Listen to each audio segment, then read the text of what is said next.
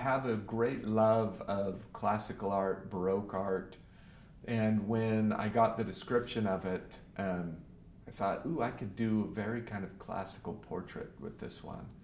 And so being able to put Mangara in these big, rich robes, I was looking at the sculptor Bernini, I was looking at Caravaggio and Rubens, and then there was a portrait by Sargent that I looked at too, that had just this beautiful fabric flowing around the figure, and I thought, I want to use this to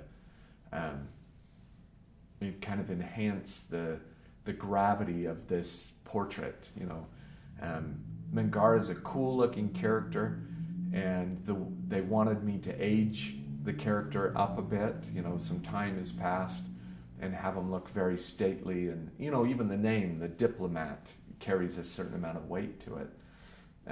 So having this rich marble environment that Mangara was sitting in, and some props around him like a globe and the staff, lent for a very kind of classical portrait, which I was really happy about.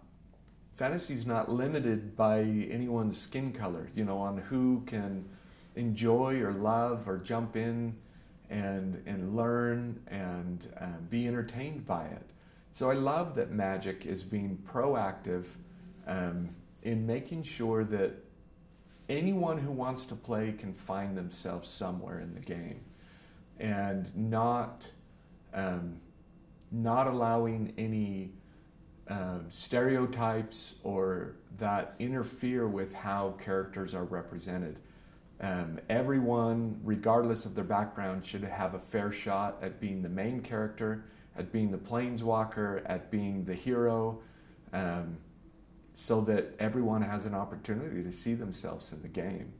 And I think that's a really powerful thing.